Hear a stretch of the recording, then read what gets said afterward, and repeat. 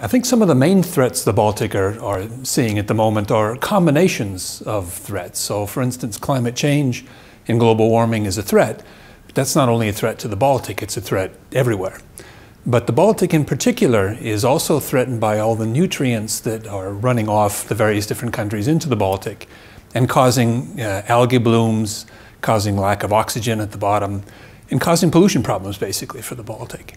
And it's that combination. It's the combination of warming up of the planet and the other pollutants that are going into the Baltic that are really making it a different soup than we've been used to. These problems are urgent, and they're not getting any less urgent with time. In fact, it's quite the opposite. The farther we go, the farther we continue with a business as usual trajectory into the future, the more daunting these problems will become. And I think if we want to solve them economically and efficiently and smartly, then we'll want to start now rather than putting solutions off into the future.